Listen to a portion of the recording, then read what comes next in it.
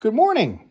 So last night I worked on this. This is supposed to represent the Willow weaved holdbacks that were on a lot of the trenches, you know. And I made a bunch of them. And the process wasn't too bad after I figured it out. I drilled this board. It's got 11 holes, and I put toothpicks in there, and then I just weave these pine needles in those. I soaked them in hot water, and then they came out pretty good. After that, I put Mod Podge on them. There's the Mod Podge. And so they're perfect. I really love them. I love the look of them and you know, the natural fibers. There's one problem. Are they in scale? That's what I'm not 100% sure. And they look big. Not too big, but a little bit too big, possibly. So I got to check my references. I might have to rebuild them. I don't know. I really like the look of them, but if they're not in scale, they're going to look off. So anyway, that's what I'm doing today. I hope you're having a great one.